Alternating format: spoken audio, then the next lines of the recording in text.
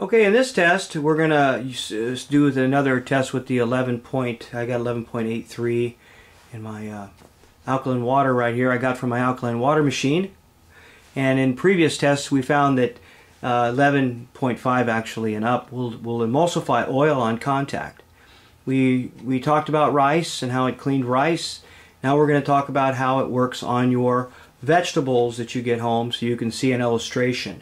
I went out today and I just bought some of those little cherry tomatoes, this Nature Sweet. I put the package there. It's just they're just cherry tomatoes, and they're picked right off the vine. And what we're going to do is we're going to take this as tap water, because I use tap because people aren't washing their vegetables with bottled water. So at least nobody I know. We're going to put a little bit of water in here.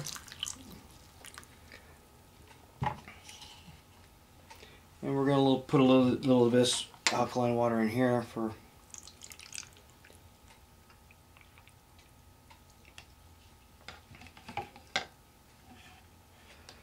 and we'll give them a little stir.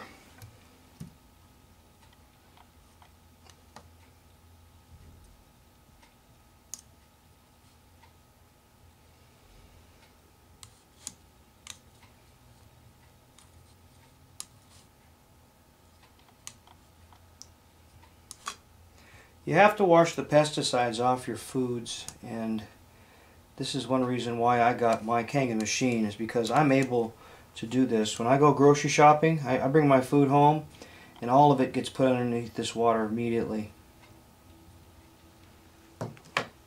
Because again, and since if you didn't see the other demonstration, you know, this water emulsifies oil, and pesticides are oil-based. They're oil-based pesticides. So the rains, they're very expensive, so they don't want the rains to wash them off, and thus they won't wash off in your sink either. So let's see how well these things, this looks like just regular old clean water.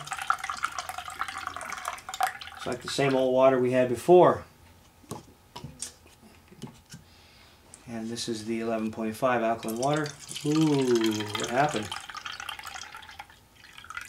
Looks like we knocked out those pesticides, huh? If you take this and you eat it, it tastes just like you picked them out of your garden. Absolutely unbelievable.